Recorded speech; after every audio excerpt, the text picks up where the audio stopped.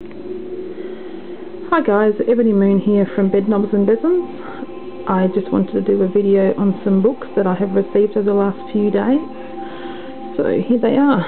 The first one is a teaching handbook for Wiccans and Pagans, Practical Guidance for Sharing Your Path by Thea Sable. I hope I'm pronouncing her name right.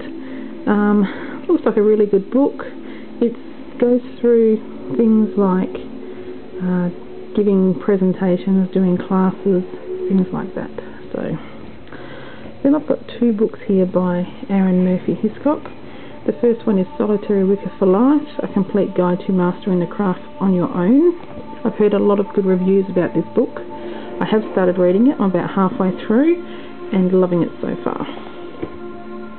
The second book by Aaron Murphy Hiscock is Power Spellcraft for Life, the Art of Crafting and Casting for Positive Change. I haven't started reading this yet, but I am looking forward to reading it. A book that has been on my wish list for quite a while is Family Wicca, Practical Paganism for Parents and Children by Ashleen O'Gaya. Really looking forward to reading this book, even though my children are older, being 13, 16 and almost 20.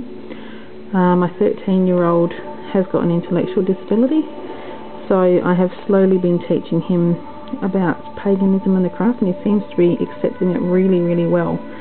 So the next one I'm going to get is Ashleen's book, Raising Witches.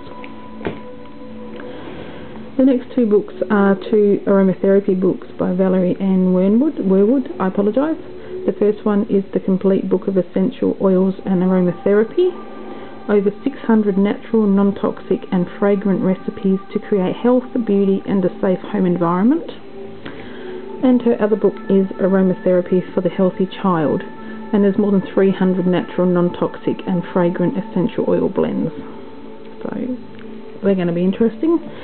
Now, based on the amount of shadow magic videos on YouTube over the last few weeks, I thought I'd buy this book by Raven Digitalis, Shadow Magic Compendium, exploring the darker aspects of magical spirituality. I love this book. I'm almost finished it. Sticks, Stones, Roots and Bones, Hoodoo, Mojo and Conjuring with Herbs by Stephanie Rose Bird. There is some great information in this book.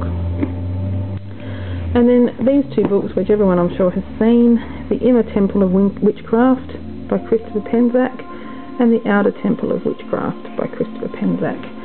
I have been watching the Journey Through the Temple videos, and I finally got the book, so I can finally start working on it, which I have, as you can see. I've marked where I'm up to. So it's interesting. I'm enjoying it so far, even though I'm only up to the only up to the first lesson. I'm really, really enjoying it so far. I have flicked through the rest of the book, and I have flicked through this one, and this one looks just as interesting. So that is my pile of books over the last few days. I am waiting on some more books, which I will do a book haul when I receive some more. So thank you for watching. I hope you enjoyed my video, and blessed be.